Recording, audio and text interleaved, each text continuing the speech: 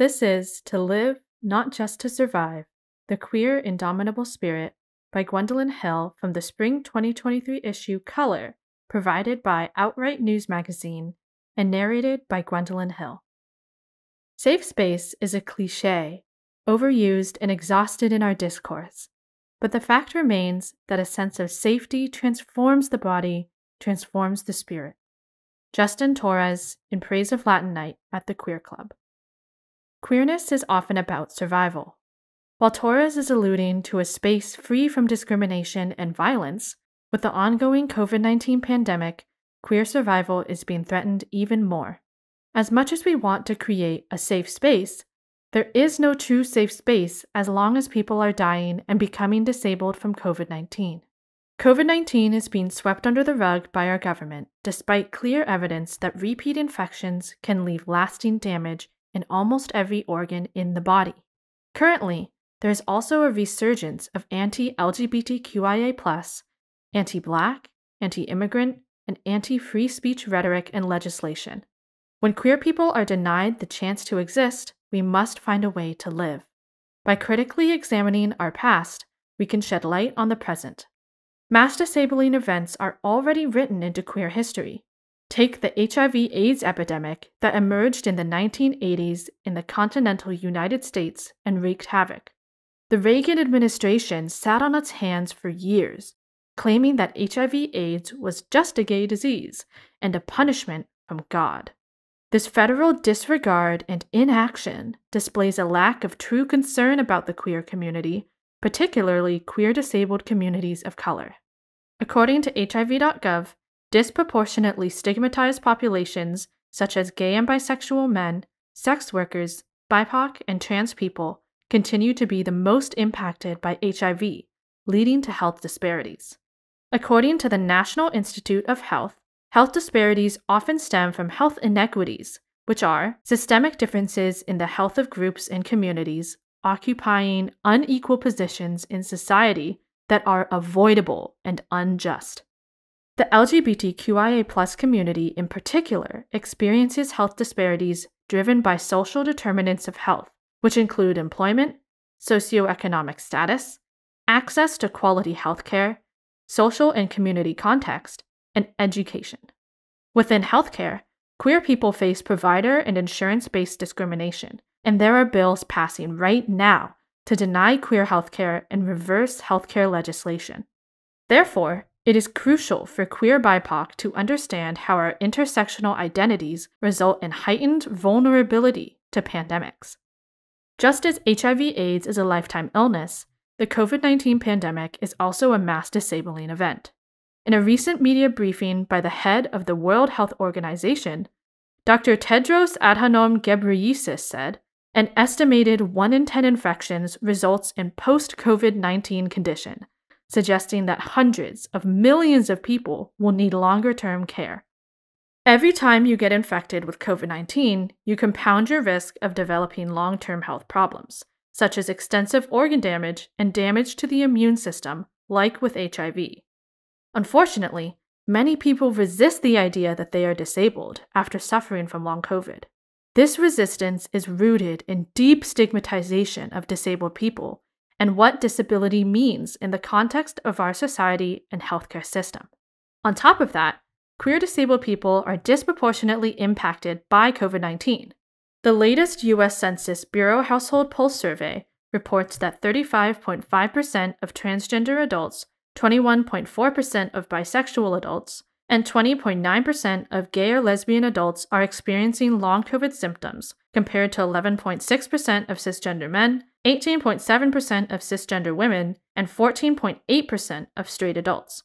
Additionally, 24.7% of adults with disability versus 13.8% without disability report long COVID symptoms. The lack of accessible healthcare, coupled with these troubling statistics, results in queer disabled people being made to seem disposable. Queers, disabled people, BIPOC, and intersections of those identities have always been the target of eugenics.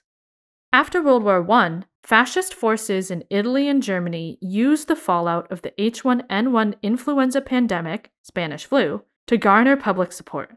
In the United States, Black people and Jews were blamed for the Spanish flu.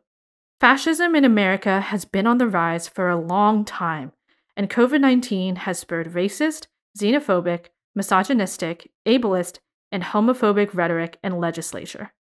How do we decide who deserves sympathy? At what point is there a cutoff for who gets to exist, who gets to live? Such cutoffs are ableist. Anyone can become disabled at any given moment. The US government is performing mass cleansings and silencings by overturning Roe v. Wade, by reversing trans healthcare, by choosing to drop mask mandates and ending the public health emergency despite the science. In the context of COVID-19, including disability justice within our evolving fight for queer and Black liberation becomes more important than ever. But I am anti-fascist. Yet, choosing not to act, choosing to ignore the most vulnerable members of our community in the face of all these burgeoning threats is exactly what allows fascism to exist. In this way, fascism and capitalism go hand in hand. Capitalism, which demands a fee from every living being, is incompatible with queerness and intersectional identity. Everyone wants to act like they hate capitalism, but forget that capitalism requires ableism. You cannot be ableist and anti-capitalist at the same time. When you engage in ableist practices, you are perpetuating capitalism, thereby perpetuating oppression of all people that don't fit the white, cishet, wealthy male archetype. Ability is a factor of intersectionality that is often overlooked by mainstream socio-political commentary. While liberation is usually focused on racial or queer identity separately, we must not forget that fighting systemic oppression will not be successful unless we fight for everyone who is structurally oppressed, including disabled people. Our government has failed us over and over. It has always been clear that we cannot live under these conditions, but it is becoming abundantly clear now with the way we have abandoned each other during this pandemic. Capitalist individualism thrives when queer people isolate themselves. When it gets us alone, it rips us apart and swallows us whole. So how do we find joy amidst all of the suffering? We choose to live. We choose to use our privilege to advocate for others and demonstrate that we care. Truly, all of queer history, past and present, is proof of what I'd like to call the queer indomitable spirit. Despite generations of systemic violence against queer people and historically minoritized people, we are still here. We can never truly be erased or silenced. Our hope, our joy, our fierce love for life and for each other. This is what makes us so incredibly human. The choice is quite simple. We must harness our queer indomitable spirits to create a better world. Simple, however, does not mean easy. History has shown us that when we choose to love and care for all people, we see real change. Unfortunately, the revolution will not always be exciting. High-quality masking, demanding cleaner air, demanding affirming healthcare, demanding better of our campus, demanding better of our governments and elected officials, and demanding the right to exist are not very glamorous revolutionary aesthetics. But the goal isn't to make something look effortless or exciting. The goal is to live. Queerness will never be accepted under capitalism, under fascism. But it is not too late. The pandemic is an opportunity for our healthcare system and society in the United States to change. Collective outrage over our government's failures has been growing, especially in Gen Z. We must not hesitate to evolve our standpoints and practices. The pandemic is an opportunity to create lasting change amidst the turmoil. Choosing to prioritize the most vulnerable members of our community by protecting each other in any way we can is the path to change, to thriving. Why must this be a radical goal? Is it really so radical to want to live? I dream of a world where we do not abandon sick, immunocompromised, and disabled people for our own convenience.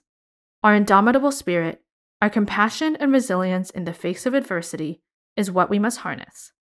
We must work collectively in order to change oppressive behaviors and policies, fiercely choosing to love and care for each other in a society trying to tear us down.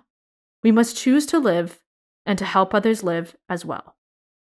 In the long run, the people are our only appeal.